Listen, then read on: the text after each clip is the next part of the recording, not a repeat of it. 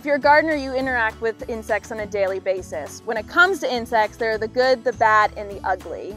The ugly comes in when you go to bed one night and you get up the next morning and your crop is decimated and all that hard work is down the drain.